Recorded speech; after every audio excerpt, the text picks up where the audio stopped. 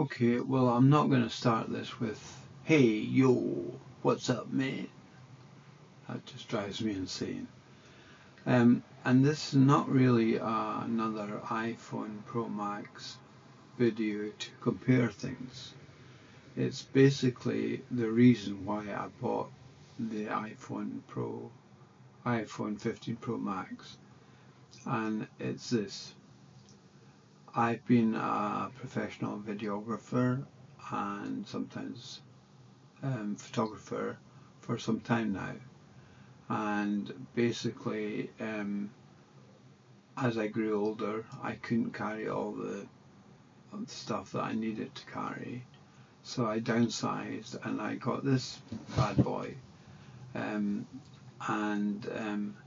it's been my pride and joy for a number of years now. It not only looks beautiful, it takes great pictures, but some recent events have made me reappraise my needs. And basically I was up in Scotland and I went to this music festival, and they wouldn't let me in with my camera. They said no professional gear, only phones.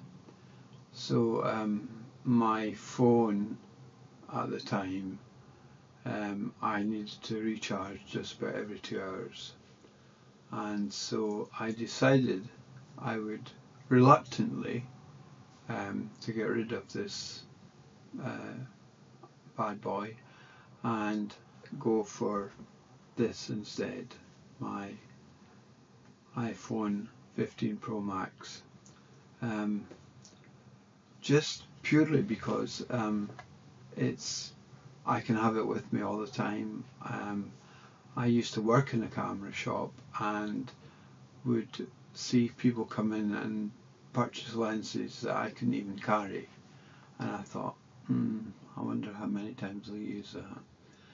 Anyhow, it's come to the stage, as I say, reluctantly, I've sold this camera, and with the proceeds I bought this, which I am very happy with. I used to record video on an external hard drive in ProRes, which I can with this, and the pictures are either 48 megapixels or 24, which is sufficient for my needs anyway. And as I say, I'm not going to compare the phone with other phones, or compare the phone with cameras, which I really do. I'm not an expert, and I don't really like critics. So, and also I don't think it's fair. So my results I will show you, which I went out yesterday and took my phone with me, I think speak for themselves.